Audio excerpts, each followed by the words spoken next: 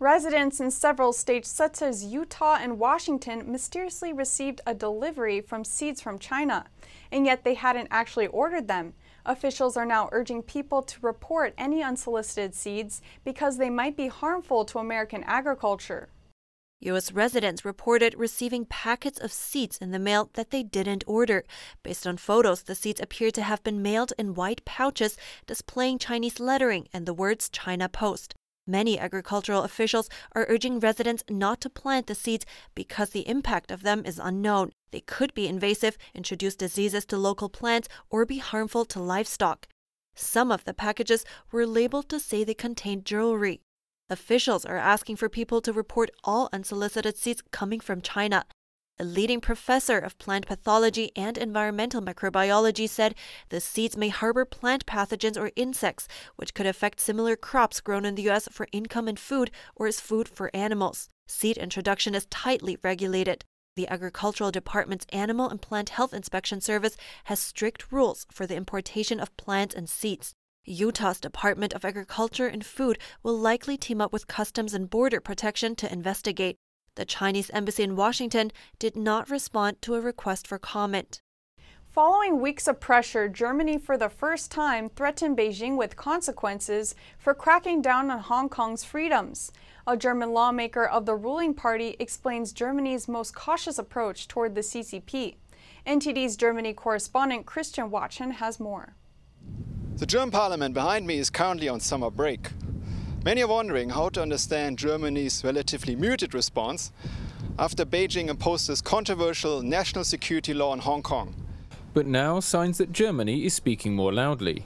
German Foreign Minister Heiko Maas for the first time threatened China directly with concrete consequences for undermining the one country, two systems principle in Hong Kong. He has mentioned an end to Germany's extradition treaty with Hong Kong, an easy entry into Germany for Hong Kongers, and a weapons export ban to the city. Criticizing Beijing has always been a balancing act for Berlin. We are not enemies of China, and we make that very clear, but we find China's political behavior unacceptable. The foreign minister's announcements follow increasing pressure from within the German government, the public, and even some business groups to take a tougher stance toward the CCP. For German Chancellor Angela Merkel, three things have been a priority for most of her 15-year reign and 12 trips to China: trade, dialogue, and not upsetting Beijing. We have to keep talking. We must not allow the thread of conversation to break off and provoke an escalation of the relationship, which then leaves us voiceless. When Beijing comes to an arrangement, it is always because they associate certain interests with us. So far, the engagement has borne fruits for Germany, at least in the economic arena. Since Merkel took office, German exports to China increased by 5 times to just under $110 billion, or about 3% of the GDP. For the German government, the motto has been change through trade.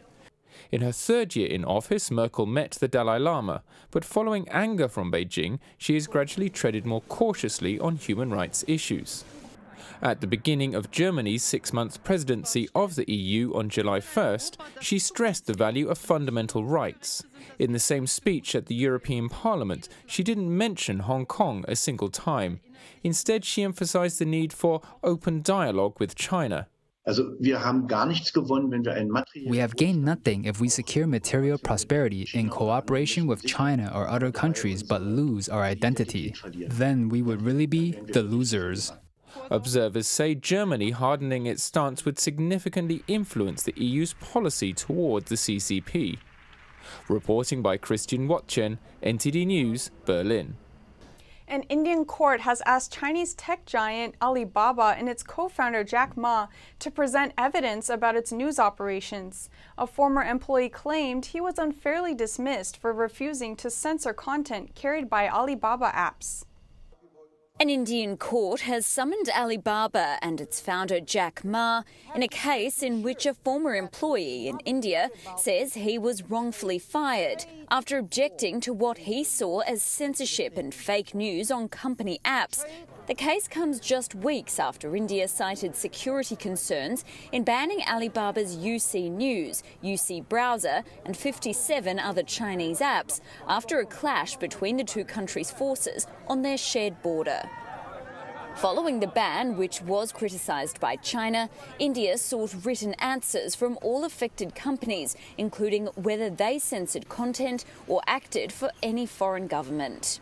In court filings dated July 20 and previously not reported, the former employee of Alibaba's UC Web, Pushpendra Singh Palmer, alleges the company used to censor content seen as unfavourable to China, and its apps UC Browser and UC News showcased false news to, quote, cause social and political turmoil. A civil judge from a district court in Gurugram has issued summons for Alibaba, Jack Ma and about a dozen individuals or company units, asking them to appear in court or through a lawyer on July 29.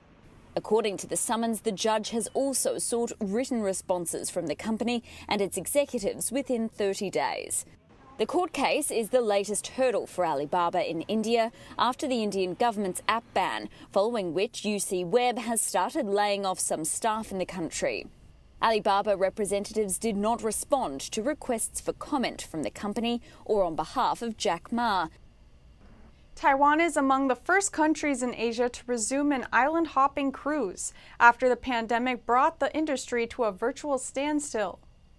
About 900 holidaymakers are adapting to new safety measures when boarding Explorer Dream embarking from one of Taiwan's northern ports. The company now offers trips of up to 5 days from Taiwan to its scenic outlying islands. Taiwan has only 11 active cases and has had no local transmission of the virus for more than 3 months. A 22-year-old passenger said it is pretty safe to travel in Taiwan. Due to the coronavirus, we can't go aboard, but I still feel like going out. So I signed up for the island hopping trip of the Explorer Dream. I don't worry about the epidemic too much because I think it is pretty safe in Taiwan right now. It's part of a government effort to boost a tourism industry badly hit by the pandemic. Back in mid-March, Taiwan largely closed its borders. It advised its citizens not to travel overseas unless absolutely necessary.